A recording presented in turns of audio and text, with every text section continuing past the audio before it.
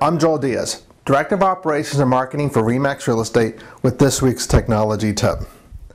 A couple of segments ago, I did a segment on how technology gadgets have changed throughout the past decades. I ended that segment by saying that technology will always continue to change. Well, this past week, a friend of mine sent me a video on the future of technology from Corning that blew my mind away, and I wanted to share it with you. As you probably already know, Corning is a world leader in specialty glass and ceramics that you're probably already using in your kitchen. Check out this great video called A Day Made of Glass and see how Corning sees the future.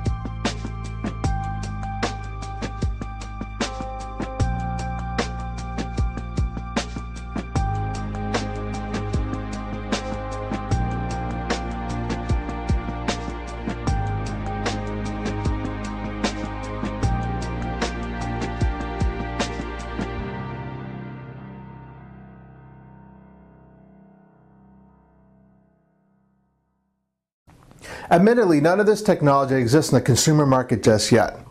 But none of it is so terribly far-fetched given current trends that it couldn't be possible in the near future. The idea of interactive televisions that display traffic conditions and weather while you're checking out the morning news is nothing new. And neither is the idea that a computer system in a store can identify you when you approach and suggest products that you like. Have you seen the movie Minority Report? And I have to agree with a blogger who pointed out that still, while reality never really turns out like these concept videos, after all, brushing your teeth and checking your messages at the same time is all well and good until your mirror gives you the blue screen of death. But one thing is for sure, if Corning has its way, the future will need a lot of Windex. I'm Joel Diaz, and I hope you enjoyed this week's technology tip. Have a great week.